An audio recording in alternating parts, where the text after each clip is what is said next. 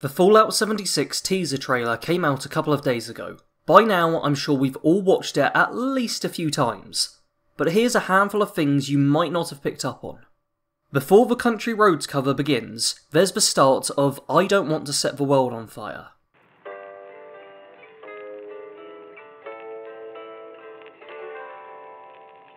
This was the song used for the intro to Fallout 3, and likely spells some sort of link to that game.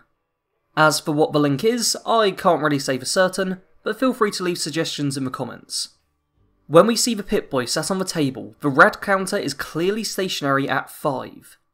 This could well indicate that there's constant radiation inside of the vault. Considering how soon this game is set after the bombs had dropped, this wouldn't be at all surprising. And it would also tie in well to the more survival-themed rumours. In this shot we see a backpack lying on a bed. As opposed to everything else in the vault, this backpack looks weathered and heavily used.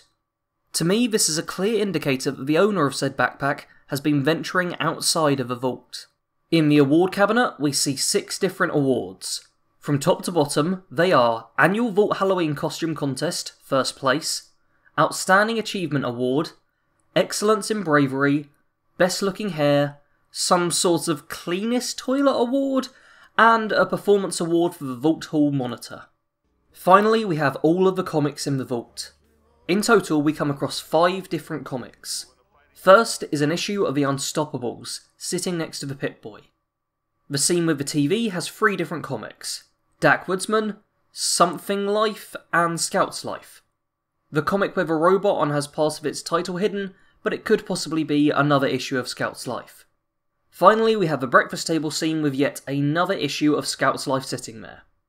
Typically, the comics in Fallout games have provided permanent bonuses to our characters, so these are likely to be items we will be hunting down once we get our hands on the game.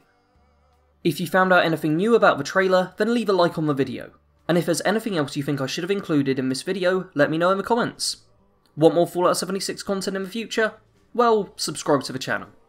As always, thanks for watching. Sarge out.